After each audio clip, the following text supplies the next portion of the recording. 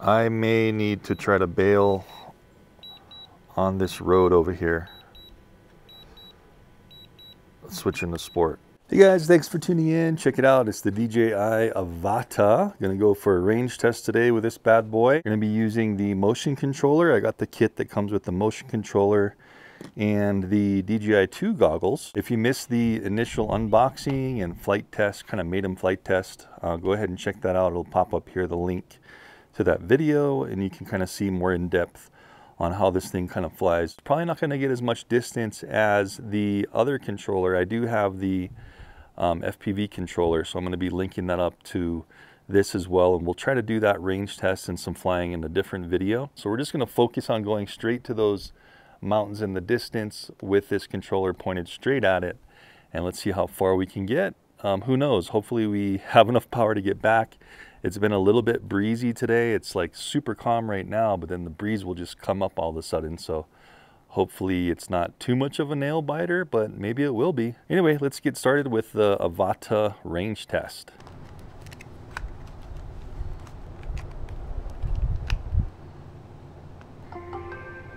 Let's go ahead and start ASAP. Motor starting, and press and hold to take off. Here we go.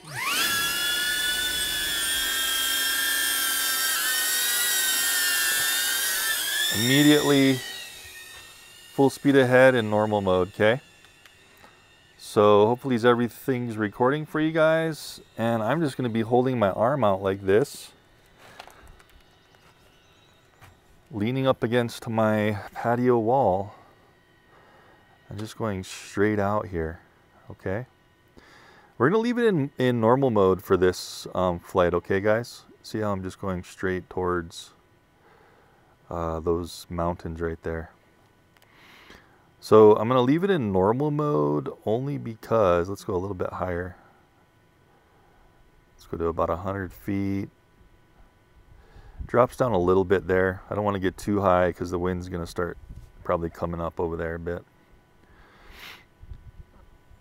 So what I was saying was we're going to leave it in normal mode. It maxes out at about 17, 18 miles per hour in normal mode, okay? And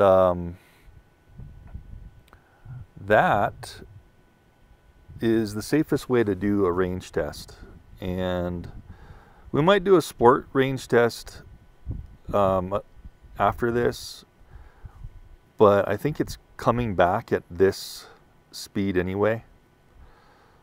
You know what I mean? So I want to be pointing my controller and my goggles as direct towards those two mountain peaks as I can, because that's exactly where I'm headed, right?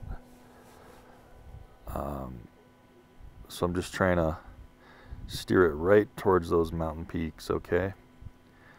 And I'm not expecting this thing to fly for very long, or like a huge amount of time. If you've seen the initial flight test, I did kind of just like going around my house and stuff. You know, I have the flight times up on that video, but this is like only the second charge on the battery, remember? So I usually like to do my flight tests, you know, in the series after I do the unboxing, and then after I do the initial maiden flight test and stuff like that. But that doesn't really give it a chance to use cycle the batteries. And you usually want to do, usually around 10 times of a battery cycle is when you get the optimal battery capacity.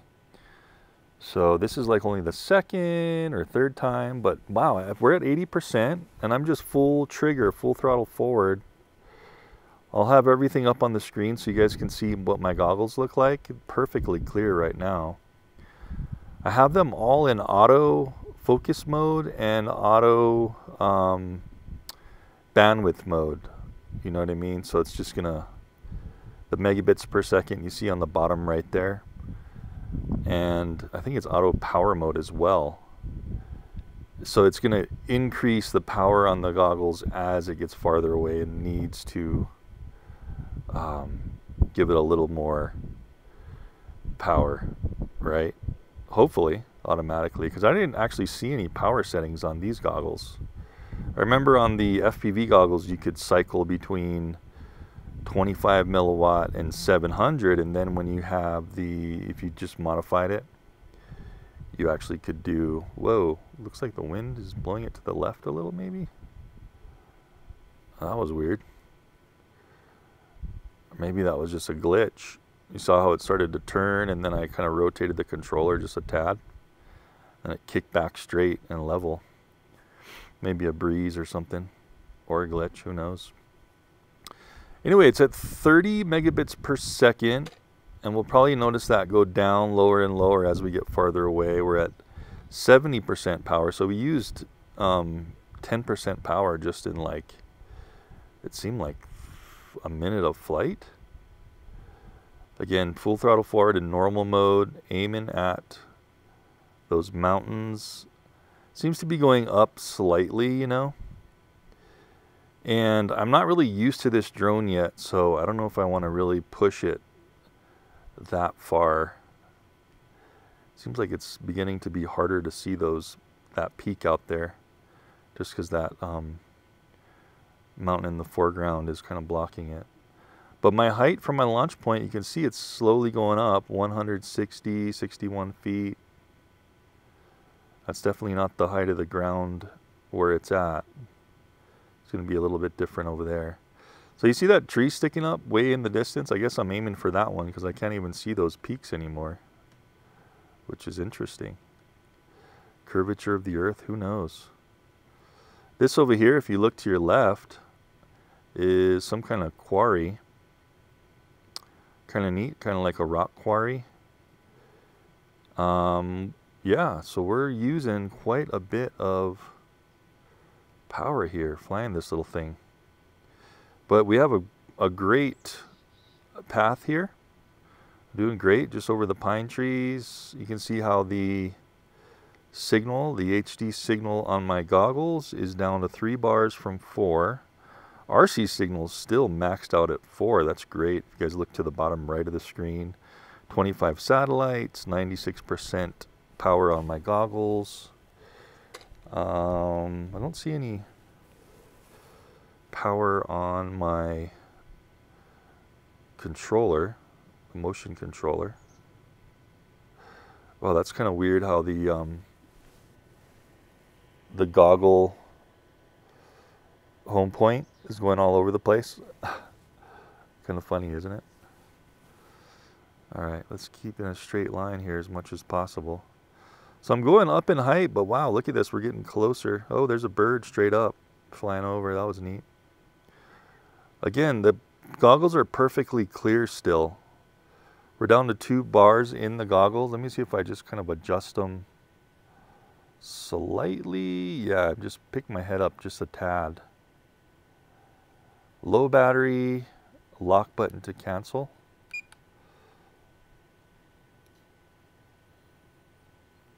All right, I hit the lock button.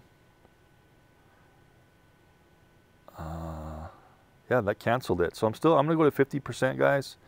And now I'm gonna go ahead and turn around, okay? So we've been flying for, how many minutes? About 7 minutes, 8 minutes. Let's turn around. So a nice, easy turnaround. Check this out. There's my home point. Awesome, huh? So we turned around just about 49%. And, uh-oh, I hope we're not going to lose this thing. I may need to find a bailout location, hopefully near a highway. You know, I don't want to be going up in altitude, that's for sure. So this is kind of weird. I don't know if that's the wind or what, but can you see that? Every once in a while it gets crooked for a while and then it kind of levels out. I really am not sure if that's the wind or what's going on. Okay, that's the battery time left on the flight. You see that 8 minutes, 6 seconds near the battery. Battery's 43%. There's another bird there, looks like a raven. So pretty dang far ways away. Are there more birds? I see a bird right where I'm going to. Looks like I'm kind of going to the right, so maybe there is some gnarly cross breeze here. I wonder if we'll be attacked by a bird. Did you see that? That wasn't me like turning it. That must be some gusts of wind. Boy, yeah, it's really adjusting its timing versus how the wind's blowing. So you see that? It was down to 5 minutes something for a second there, because it looked like it was fully fighting some wind. Anyway, I forgot even to look at the distance, guys, but I'll have that popped up when we turned around. You see that on the left-hand side right now? It's 8,000 feet about. 6 minutes left of flight time. I definitely don't want to keep going up in altitude and wasting battery, so I'm trying to keep it as level as possible. It is nice to have a little bit of buffer. This thing does at around 10%. Well, look at this wind buffeting. At around 10%, the drone will start to do an auto landing, but you can still power through it. Is that wind blowing it sideways? Do you see this? If I yank to the left, yeah, high wind velocity. See on the bottom right there, so that's wind nailing it from the right. Yeah, I don't know if we're gonna make this, dude. We got 4 minutes left to fly, and we're 10 minutes on our flight test, and over a mile still to come back. Well, let's cross our fingers. I don't know why I'm pulling the trigger so hard. I'm like stressing out and pulling this trigger as like hard as I can, where it doesn't need to be pulled that hard. But I'm just trying to keep that home point. We're not doing like a automated return to home in this one. I'm thinking that maybe we could save a little more power, letting the computer not have to calculate. Yeah, I'm trying to hold it as still as possible, and that seems like some wind hitting it from the right side. Throughout the flight also, keep an eye on that mile per hour, and that'll tell you if there's wind coming from the front or the back. You know, if it kind of goes down in its mile per hour, its speed. It might just really be hitting it hard from the front. Wind velocity went away. All right, well, there's the highway, so it looks like we might just make this. I almost want to put it in sport and just haul butt back, but I think that's going to really drop it.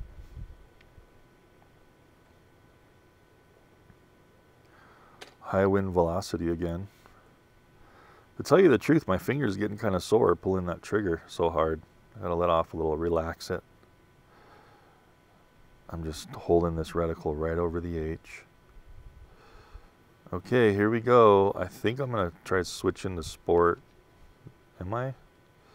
No, because it's gonna go down anyway once it reach. Geez, you see this? Critical low battery, it wants to land. Man, okay, I just gotta get... Is it giving me any speed? It cut my speed. Holy smokes, it took away my reticle. It cut my speed down to 10 miles per hour. Oh. I may need to try to bail on this road over here. Let's switch into sport. All right. Control aircraft horizontally to avoid obstacles. All right. You see that road? That's my road. I'm going to try to land as close as possible. Not quite making it home, guys. Probably because there was some wind. I just hope this thing doesn't want to drop out of the sky. So you see this vacant land here? I'm going to try to land it right over here on the side of the road.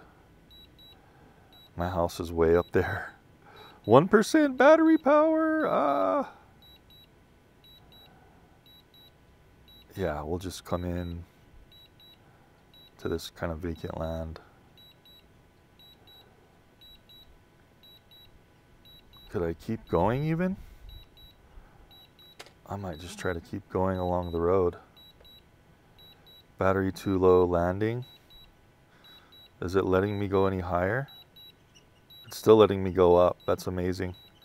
I'd imagine it's going to reach a point where it's not going to let me control it anymore.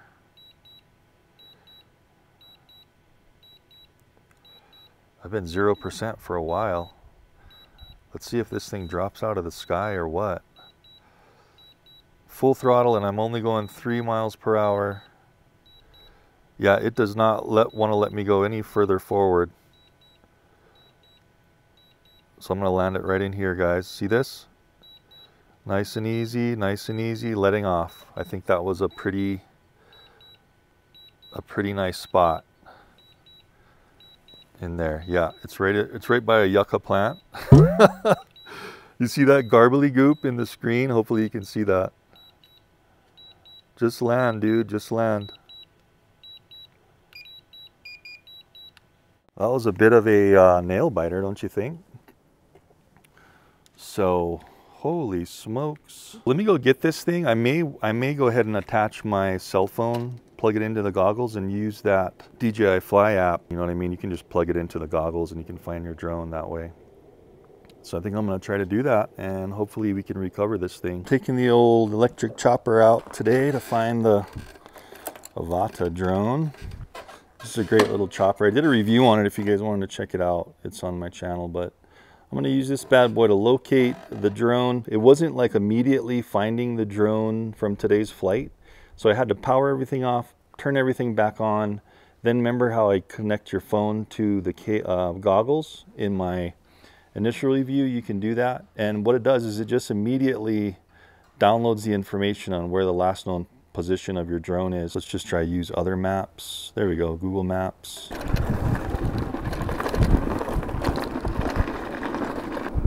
Right over here, I think Google should tell me pretty soon my destination's on the right. Your destination is on the right. Yep. Let me park on the side over here.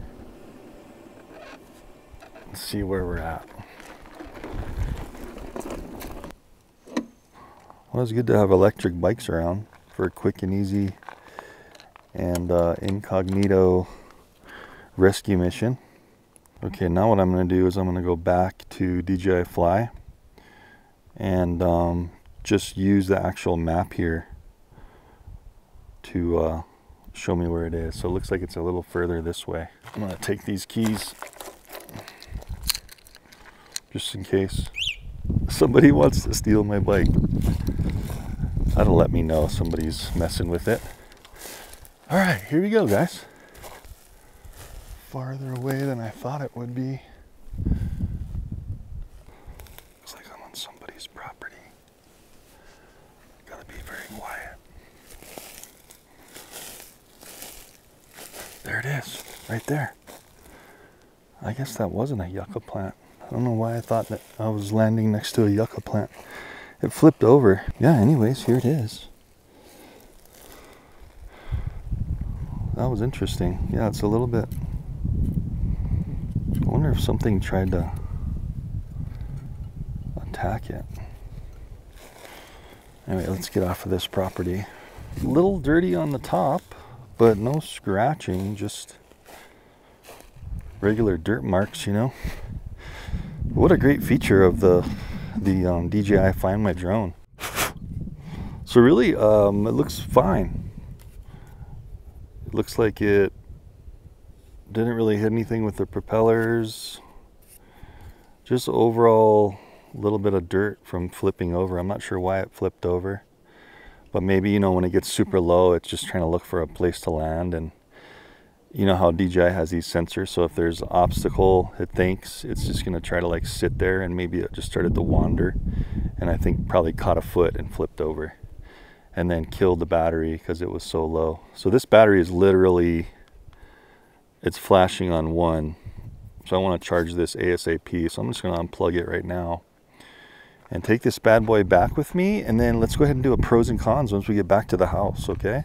All right, guys, back at range test, AVATA range test base. So it looks like you're maybe going to get around 2 miles. It looks like that's maybe going to be the max you're going to get. Now, I was in normal mode, so I'm not sure how it's going to perform in sport mode, but I do want to try it since I do have kind of a good bail scenario if I need to bail it. There's this road that comes up in the mountains that I can just kind of bail on, which was super successful. And kudos to DJI's Find My Drone. This just worked phenomenally. Remember, just absolutely just perfectly. I mean, it gets you within 5-10 feet of the drone. And really all you got to remember to do is when you lose your drone and you have a setup like this, just shut the goggles down, shut your controller down, reboot it up, then go into the DJI Fly app and then plug your phone or your tablet into your goggles, and then go into your account and Find My Drone, okay? And it seems like it needs a shutdown and a kind of a restart with everything for it to reload the data. This guy, little guy, is gonna be a battery hog, so you saw that thing going out. I mean, I was in normal mode and it was just eating battery power. Like it seemed like 10% every 30 seconds or so, around there. And I mean, I was just in normal mode. Sport mode's gonna make it tilt harder for flying forward, right? As far as the control and video, it did not skip a beat. Maybe when it turned around for a second there, it had a little skip, and the video, I remember it getting a little bit garbly for a second. And the goggles, of course, as long as you have the antennas flipped up, they're kind of shaped to just point straight at the drone, right? So you just want to face the drone. If you look at the DJI FPV goggle signal, the HD signal, the video, it was always lower than the controller. So with line of sight, the controller has no problem that far out as far as this drone can fly. This was starting to get a little bit low, but still perfectly clear in the video. I've had all that up on the screen so you guys could see the full you know, range test and what was going on. If you remember I think I mentioned it, my original DJI FPV drone video, I tried recording my goggles and they had no telemetry on that. So I'm glad that they went ahead and updated to have telemetry on your recording, because that's just great to show what's going on the screen to viewers, you know what I mean? This is how much battery was used on the goggles. We still have probably about, I want to say 90%. So barely used anything, maybe 80-90% on that. And then the power it used on the actual motion controller was next to nothing. It doesn't even have a light blinking. And the drone, I mean, I got to charge that battery. It's still sitting there at 0%, but that was pretty phenomenal how far it could fly at 0%. And I think what happens is once it gets to 0%, DJI is pretty good at checking its own voltage. And then once it like absolutely does not want you to fly anymore with possibility of damaging the battery on its voltage, then it just, remember, it wouldn't let me fly really any more forward. It was just like letting me creep super slow, a couple miles per hour to find a spot, but it was just going down. Great that I could still look down, find a place to land. When I picked it up, it was flipped over, and I think it was because it was just drifting and probably caught. But I have yet to test the turtle mode, so I want to test that on another flight and do some more aggressive flying. But if you missed the initial maiden flight review, guys, go ahead and check it down in the link down below in the description, because I was kind of like flying through trying to get some cool cinematic of these trees. And with this motion controller, it's just a really neat experience, you know. It's just like really intuitive and natural to just fly in the direction your hand's kind of moving. Real fun, kind of like how the initial FPV drone was from DJI, but this one's just so much smaller and you just feel more confident going in tighter spaces because it has these robust propeller guards, and it's not like this big old heavy honking thing like the other drone was. It's still heavy. Like on the ride back, I had no place on my bike to put it. It can't fit in my pocket. So I had to actually put it in my lap like this and kind of cradle it while I was riding the bike. So I need to get maybe some saddlebags on the sides of my bike for for drone search and rescues. Anyway, guys, I hope you really enjoyed that range test on the AVATA. That was really fun for me. I hope it was for you too. And don't forget, down in the description, links to where you can get the AVATA and also the equipment I use in my videos. Thanks for watching, and see you in the next one.